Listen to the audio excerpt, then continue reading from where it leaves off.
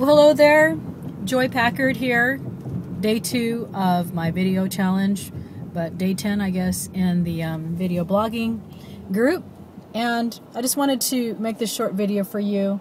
I'm driving to my painting class and I just had a quick thought that I'd like to share with you, and that is, in the last few months or so, I have decided that life was stressful and that I needed to do things in my life that were a lot less stressful.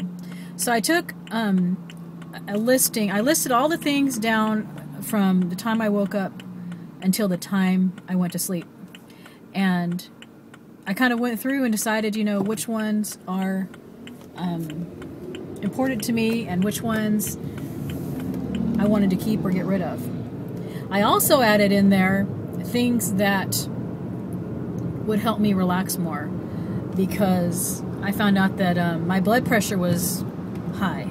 So I needed to find ways to lower my blood pressure, to relax more, and to just live life a little more freely without feeling stressed out all the time.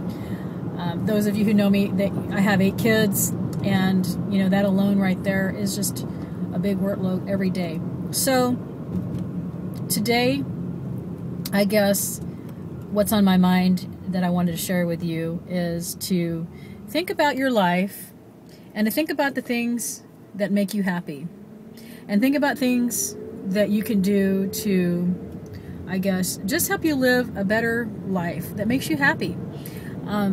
Before I end, we came home from a trip from San Francisco. I ran across the Golden Gate Bridge a few days ago.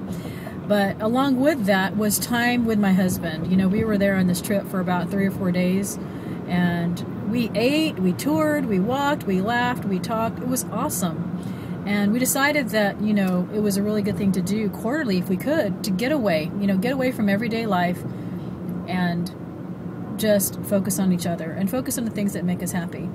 So my little tip for you today is to, I guess, evaluate your life and weed out the things that bring you stress and that don't make you happy, so that you can live a fuller life. All right, so there's my video for the day that I'd like to share with you, and I hope that you're having a wonderful day. I'll talk to you tomorrow. See ya.